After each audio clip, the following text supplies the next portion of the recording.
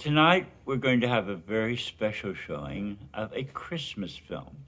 It's not really a Christmas film, but it's sort of a children's film that I think is quite appropriate because it is about making films.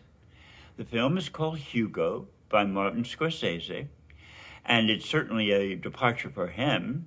And I think also that it captures the feeling of wonder and magic that is so necessary in any kind of successful children's film.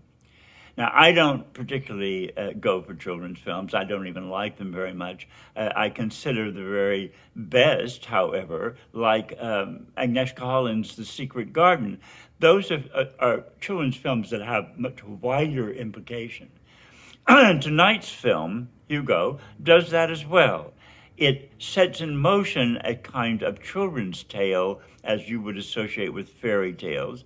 It happens in a train station in Paris at the turn of the century. And so you have all the kind of magic of sparkling lights, the movement.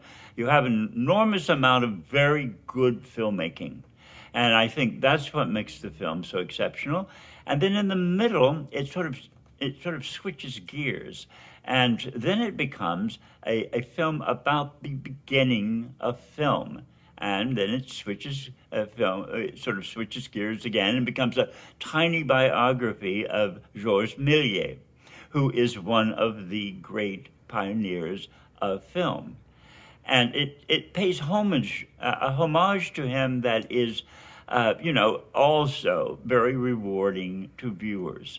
So I think that that's one of the reasons we've chosen it tonight. I think that you want to see the wonderful techniques that Scorsese is doing. And he's sort of borrowing a little bit from other filmmakers that he enjoys.